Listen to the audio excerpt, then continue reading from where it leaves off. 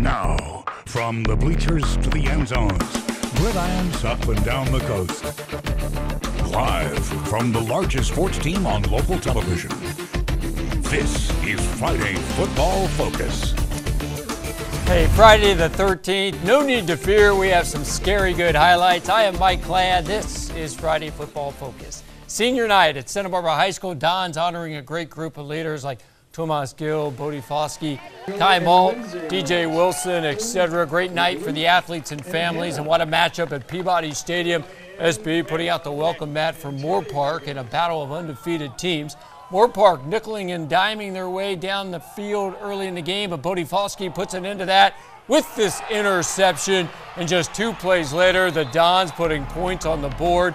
Laird Finkel buying time. He's going to find star Kai Malt, who is open from here to Tierra Rajada at Moore Park. No one's catching the speedy Malt.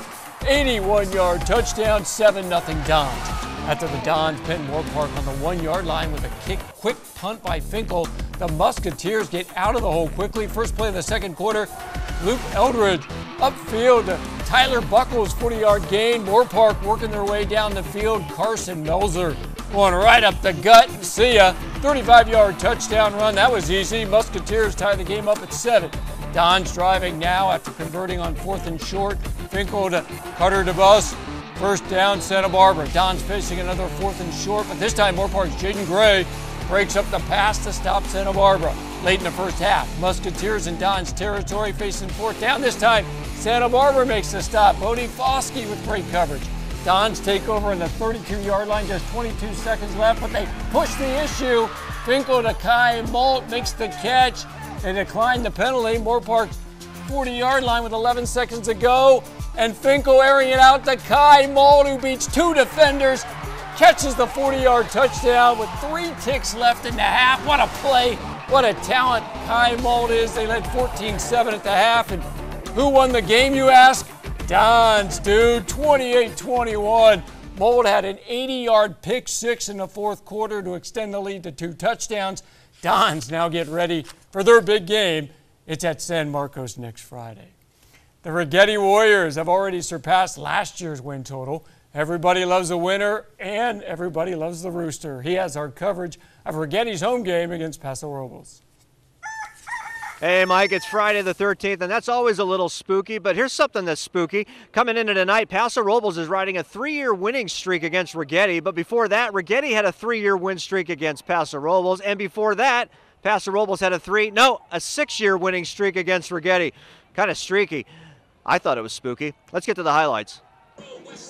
3-0 Rigetti taking on 1-2 Paso Robles. Hey, number 13, got to be lucky for somebody tonight, right? Opening drive for the Bearcats. Marcus Garcia here scrambling around on 2nd and 3, and he's going to find the 3, and he's going to find a little bit more as he gets himself out of bounds. Bearcats in business, and then moments later, Garcia with a quick little pass over to Wyatt Johnson. He's got better hands than Allstate. Paso up 6-0. They've missed the PAT. That's never good. Warriors now with the ball. Nick Matawatia going up top and finding Louis Magana, and he gone, just like my friend Allie, who's moving to Texas next week. And Louis not going quite that far. He'll stop in the end zone. He's got school on Monday. 7-6 Rigetti at that moment, and then 1:50 to go in the first quarter. Aiden Finley gets into the end zone faster than I can do the Wordle. It's 14-6 now Warriors. Over to the second quarter now. Gilbert Murguia is going to fire one down the field, but the pass is broken up by Angel Guerrera. A nice defensive play there for Paso Robles. But moments later, Murguia would get himself into the end zone as he takes it on the quarterback keeper, and in the words of Aerosmith, walk this way into the end zone. 21-6, Warriors would lead it at the half. Over to the third quarter now after a safety made it 23-6. Matawatia going to plunge into the end zone. Rigetti goes on to win big tonight, 51-13. Warriors will travel to Arroyo Grande next week. Paso Robles will take on Atascadero. In Orca tonight for Friday Football Focus, I'm Kevin Roos. Mike, back to you. Hope Allie likes Texas. Now to the big game in Lompoc Valley. Tony Almanza has the action from Lompoc versus Cabrillo. Hey Mike, Lompoc is looking to bounce back after a tough loss last week. Cabrillo, they're looking for their 2nd straight win tonight. Big rivalry game between these two. Let's get to those highlights. The last time the Conquistadors beat the Braves was in the 2008 season. On Cabrillo's first offensive possession, Andre Briscoe takes the handoff. He goes down the sideline and takes it 42 yards to the house. Cabrillo takes a 7-0 lead.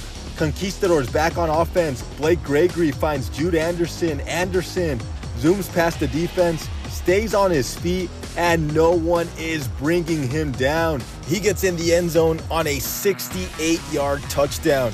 Lompoc still looking for points. Izzy Elizondo on the kickoff return. He finds some running room, makes some moves, and no one is catching him. He goes 85 yards for the score. Cabrillo still up 20-7. Cabrillo's offense couldn't be stopped. On 3rd and 11, Blake Gregory connects to Andre Briscoe, and no one is catching him.